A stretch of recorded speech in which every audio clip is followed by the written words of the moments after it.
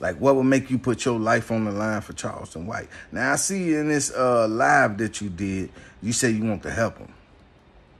Why would you want to help him?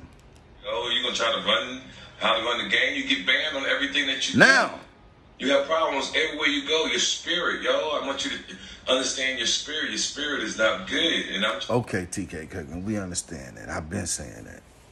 But why did you, out of all people, go get Charleston White? Oh, wait, motherfucker. Through this whole live, you didn't tell us why you went and got Charleston White.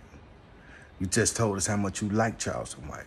So, is Charleston White telling the truth this time about somebody that he got into it with? I don't know, man. Charleston White get into it with everybody, man. Everybody.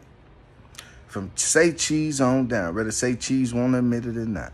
Charleston White then got into it with you, Say Cheese. You know I'm not lying. I'll roll that beautiful bean footage.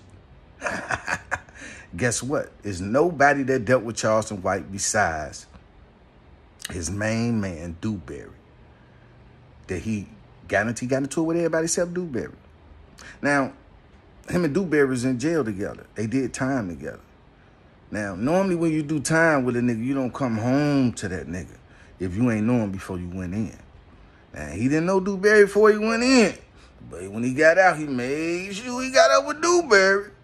But he always talking about guys in jail being gay and messing around with somebody. No, you was the prime example of a nigga that's probably be that gay shit because you went to jail and came out and made best friends with the nigga you was in jail with. What was y'all doing in that jail?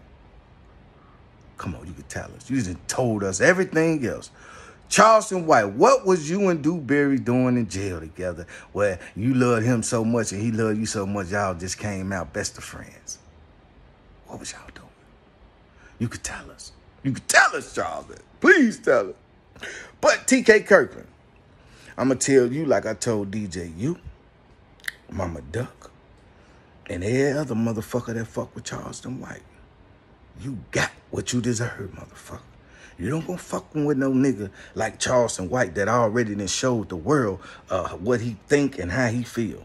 And disrespect the dead people and everything. And if you think it's cool to mess with somebody like that, then you get what you deserve.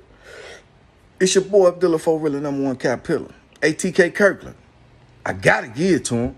And I used to rock with TK Kirkland. I swear, man, I used to rock with you. But when you went and got this dude, I said, wow. I'm from the block, so you know I gotta give it to him.